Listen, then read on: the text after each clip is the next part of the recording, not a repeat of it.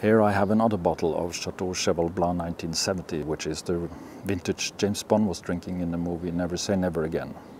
I don't know if you've seen it. The wine is a pleasant surprise. It's even today very strong, very powerful, very spicy, intense.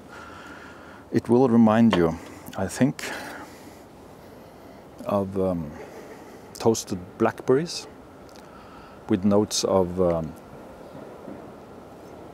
chocolate-covered truffles, but it also has a long, rich aftertaste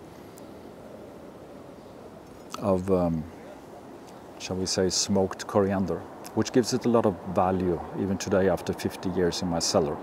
And that's why I want to sell it to you for, shall we say, 50,000.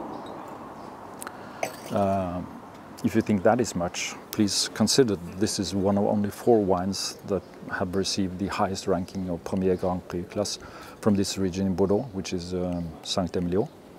So you can just look at it, look at the label if you like.